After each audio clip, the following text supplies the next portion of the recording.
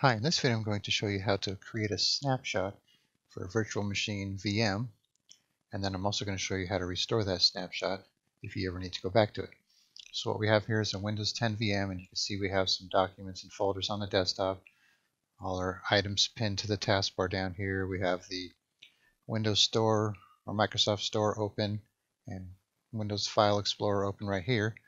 And so what I'm going to do is go to the VirtualBox Manager, find the VM that we got here, click here, go to Snapshots, and I'm going to click on Take. First you can see there's no snapshots here, so it's only the current state, which means the state that it's running in right now. So I'll click on Take, and I'll give it a name. I'll name it today's date, 9/23. Put a description if you like, click OK, and then we have to wait a few minutes for the process to complete.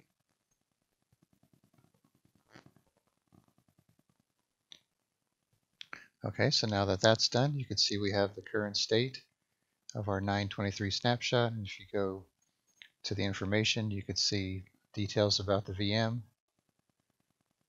and you could add some attributes for the snapshot if you like. Okay, so now I'm going to go back to the VM. I'm going to close all this stuff up here, and I'm going to delete everything on the desktop. I'm going to unpin everything from the taskbar.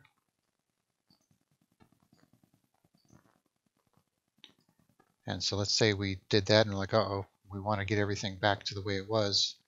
Or you say you deleted something or made a system change that really messed things up.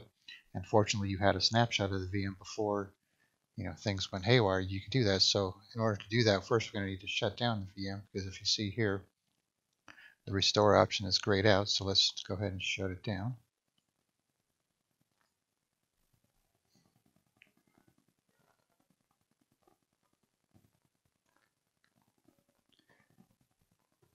Okay, so now if we click on our 9/23 snapshot, you'll see that we could either delete it, restore it, or look at the properties of it. So we're going to click on restore. We could also make a clone of it if we want to make another VM from that snapshot. So for now, we're just going to click on restore. And it's going to tell you that before it restores it wants to create another snapshot of the current state, just in case you want to go back to that. So we will leave that there just for fun. Click on restore.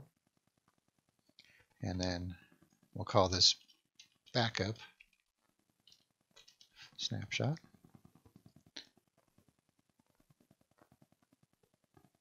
Okay, so we got our backup snapshot, and we're going to click on restore here. Or actually, we don't need to click on restore because it already did it. So what we're going to do now is we're going to start this VM.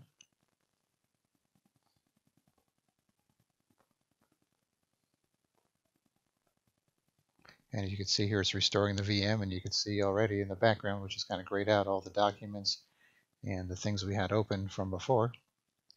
So now we're left exactly where we were when we made the snapshot the first time and before everything got deleted and closed. So simple as that. So once you go back here, you'll see you have your snapshots, and if you want to delete these snapshots, say you don't need them anymore and it's just taking up space on your hard drive, because they will take up quite a bit of space if you keep on making multiple snapshots, especially from multiple machines, then you could shut it down and delete the snapshot. You're going to have to delete, you can't delete the root one, you'll have to delete the child ones first, and then you can go back and delete the root one.